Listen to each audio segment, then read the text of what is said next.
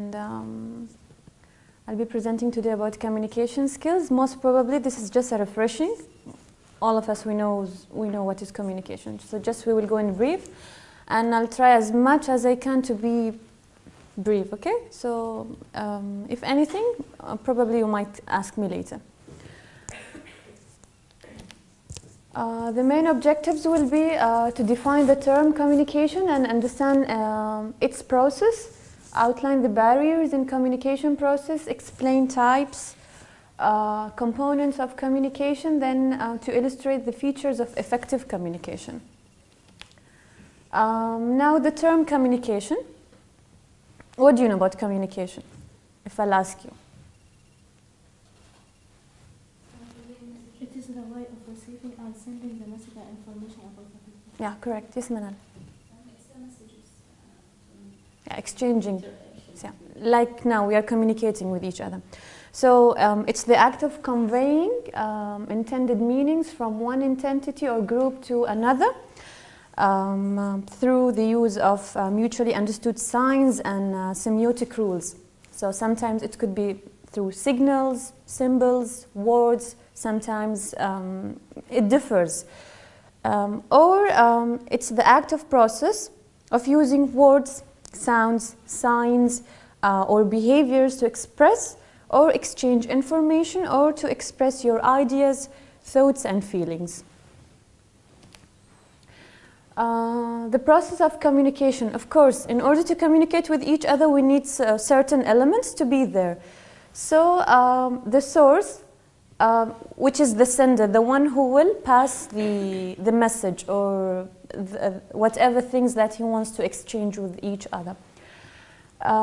So the sender, encoding, means just sending or passing the message. The channel, there should be a channel. Of course, I cannot communicate with someone who's far away from me. Like, for example, I'm sitting in this room, and the person that I need to communicate with, he's just standing outside. So there will be a barrier. So so a channel should be there. Then decoding, the one who will receive the message, and whom we call him the receiver. And it's in two ways. Types of communication, there are many types, but mainly we are using most of the time the nonverbal communication and the verbal communication.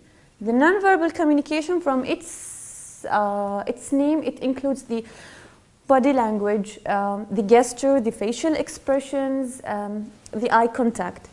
The research has shown that up to 55% of our communication or the human communication may occur through the nonverbal facial expressions. Then the other type is the verbal communication, which means the using words, either like written letters, and those written letters could be formal, informal, so it varies.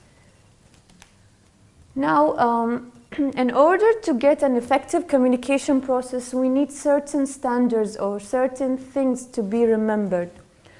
First of all, use standard terminology when communicating information. Of course, I cannot come and just say any term that the person who's in front of me, he doesn't know, he cannot get me. So the things should be clear. Whenever I'm talking, the terms or the words that I'm using should be clear so that the person, the receiver, can get it easily. Then request and provide clarification when needed. For example, I'm just passing a message. Of course, I understood the thing that I'm passing, but the receiver might get a problem. He won't be able to grasp it or to get me easily. So once he asks for a clarification, I'm supposed to give a clarification. Then ensure statements are direct and unambiguous as the previous one. Then inform the appropriate individuals when the mission or plan changed. Communicate all information needed by those individuals or team external to the team. Use nonverbal communication appropriately. For example, sometimes when I'm talking, I'm talking now to Moza. I'm using the nonverbal communication. When I'm talking to her, I'm supposed to make sure that there's a proper eye contact, yeah? So When I'm talking to her, I suppose just to see in her eye, there should be appropriate eye contact instead of just passing the message to her and just not paying an attention to her and looking to someone else, which is not good. Then use proper order when communicating information. I'm going very fast, or is it okay? Okay. Barriers of communication. We might get obstacles while we are communicating with each other. There are many things that may act as a barrier. Just I brought few of them. Physical barriers, like for example, it talks about the nature of the environment. For example, if the staff are located in different buildings or on different sites, as I say earlier, I'm here in this room and I want to communicate with someone who's in front of me, but that person is not right. He's not there right now, and he's somewhere else. I cannot communicate. How means I won't be able to communicate or just to talk to him. Then the system design, like for example, the technology. I mean, if there is an error or any problem in the organizational structure which is unclear, so therefore it makes it confusing to know whom to communicate. No, it's fine. Sorry, we just started. And then the attitudinal barrier.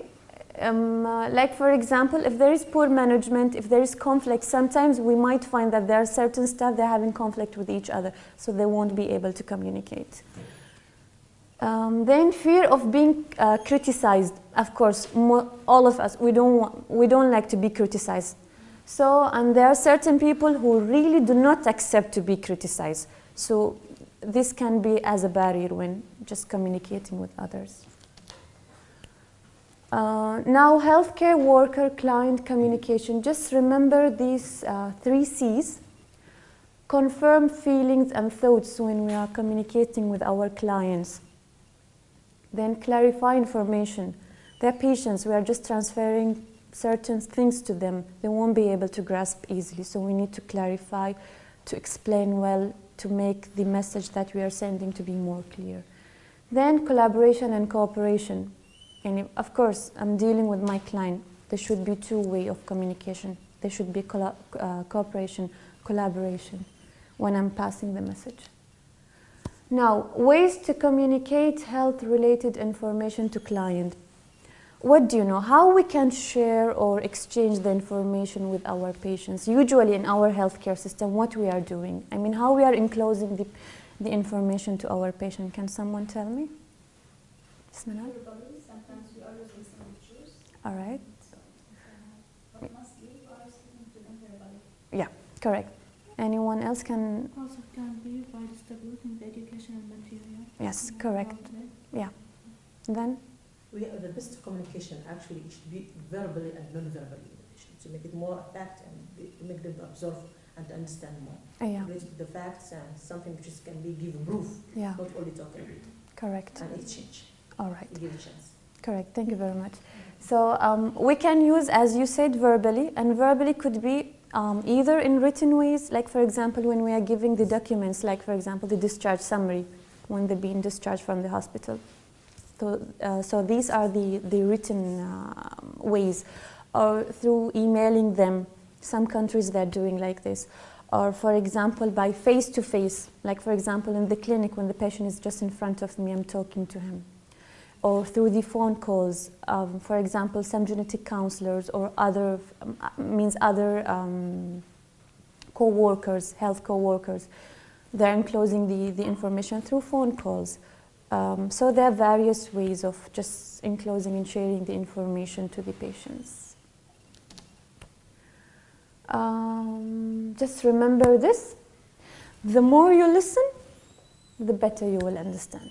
So be an active listener, pay attention to whomever is communicating with you in order to get a good results and to be a better. That's it. Thank you very much. Grateful. Shukran. So fast, yeah? Is it right now started? Yeah. Thank you very much. Do you have any question? Sometimes Sure. you will deal with the patients who not understanding anything about the situation. So Yeah. a good difficulty. They will not have any idea about the medical term and about the disease. When we get to communicate with them to open or discuss about, Yeah. they will be stuck because they are not believing Yeah. what's going on and they don't want to believe. Yeah, correct. In that situation, what I will do? How to start the communication with them? As we said earlier, you were not here. Using the proper terminologies when we are just dealing with patients. Of course, if someone who's not well educated, he won't be able to just grasp us or understand us easily. So just try to use as much as we can the simplest words while we are communicating with them. Especially if, some patients, you know, they are critical and they're having complicated cases. In these cases, we need to be careful when we are just choosing our words to enclose the information to them. Try, you know, to go to their level. Yeah, I got it. But I try my best, but still I get that one rejected. That's their right. You know, they will reject not because of the way that you are communicating. Maybe the information that they receive, difficult for them. they might deny or they might be shocked. Especially, for example, if we pass something which is really very serious, they won't easily be able to get it. Like us, if someone came and told us, like for example, something which is very serious. I'm a person, I'm a human being, yeah? So I won't be able to just take it easily. So put yourself all the time in his shoes so that... You know what I did? I make another solution, which is today I give you the news and I make you to express what you think, what you want. Then I give them appointment for the next 2 weeks to make them relax and adjust. Which is great and correct, really. We should do it because but we I are humans. I cannot see the partner together. I see only the woman alone. You know why? Because sometimes, especially the husband, he won't accept anything that we are just telling them, both of them, when they are just coming. Especially when it comes to the genetic areas. To the babies. It's a sensitive. Their thinking is more difficult than. Yeah, and it's a sensitive, aspect to talk about it.